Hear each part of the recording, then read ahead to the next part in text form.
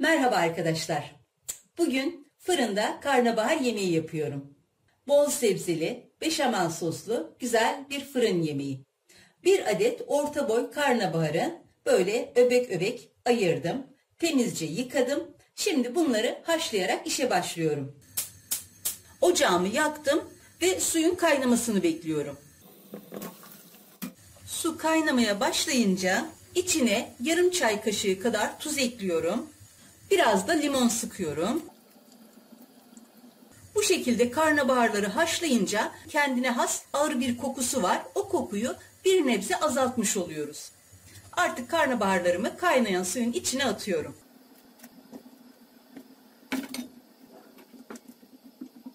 Tekrar su böyle fokur fokur kaynamaya başlayınca ocağı orta kısığa getiriyorum ve sadece 10 dakika kaynatıyorum. Fazla kaynatmıyorum çünkü çok da böyle ezilip pelte olmalarını istemiyorum. Biraz diri kalmaları gerekiyor. Karnabaharlar haşlanırken ben de diğer sebzelerimi hazırlayacağım. 2 adet havuç, 2 adet kapya biber ve 3 adet de soğan hazırladım. Şimdi bunları iri iri doğrayıp tavama alıyorum.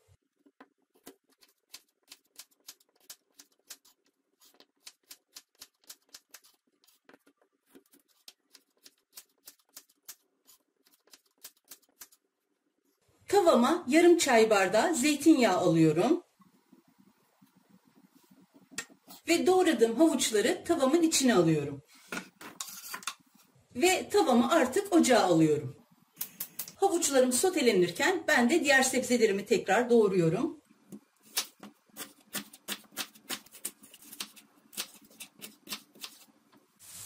Havuçlar geç piştiği için önce havuçları tavaya aldım. Böyle yağda iyice rengini verdikten sonra içine soğanları ekliyorum. Soğanları da yağda biraz çevirdikten sonra içine biberleri ekliyorum.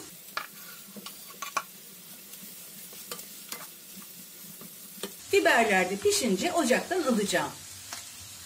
Sebzeler sotelenirken ben de beşamel sosun hazırlığını yapıyorum. Yarım muskat cevizini rendeliyorum.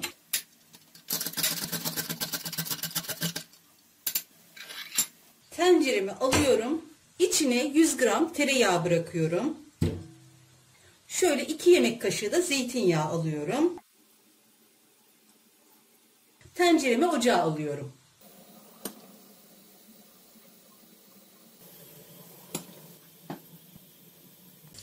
Tereyağı eriyince içine 4 yemek kaşığı kadar un ekliyorum.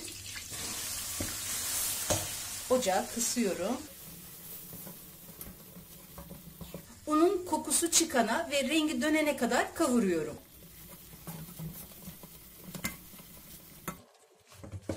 Tamamen kısık ateşte kavuruyorum. Aynen helva gibi kavuruyorum. Tamamen kokusu çıktı. Rengi de biraz döndü.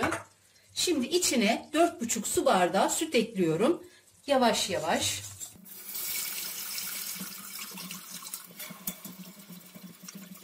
Topaklanmaması için sürekli karıştırıyorum.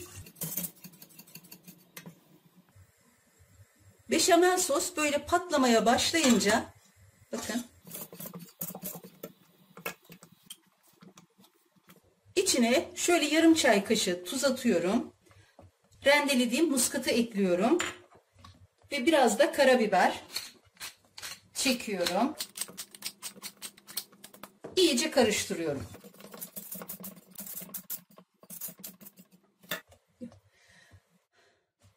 Böyle patlamaya başladıktan sonra 1-2 dakika daha pişirip ocaktan almak gerekiyor. Artık ocağımı kapatıyorum. Büyük dikdörtgen borcamın içine önce haşladığım ve süzdüğüm karnabaharları alıyorum. Karnabaharların da üzerine sotelediğim sebzeleri alıyorum. Sebzelerin üzerine şöyle yarım çay kaşığı kadar tuz ekliyorum. Şöyle silme 1 çay kaşığı da isot ekliyorum. Pul biber de olabilir. Biraz da karabiber gezdiriyorum. ve bütün malzemeleri karıştırıyorum.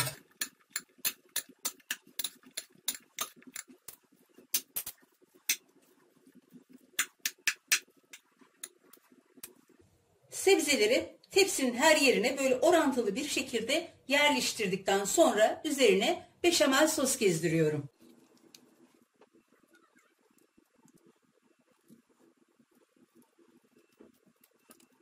Beşamel sosu sebzelerin her yerine kapatacak şekilde üzerine gezdiriyorum.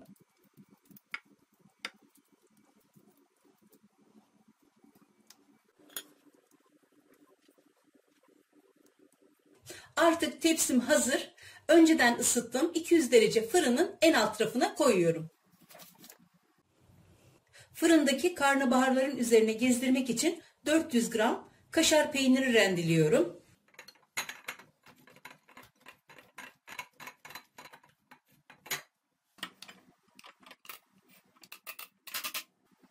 Yaklaşık 40 dakikadır fırında pişen karnabaharları çıkardım. Böyle yarı pişmiş kıvama gelince üzerine kaşar peyniri gezdiriyorum.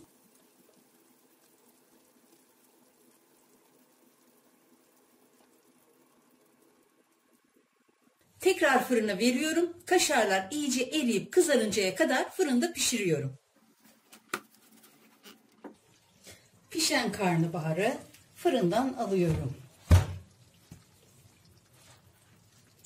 Biraz soğusun, ondan sonra servis yapacağım.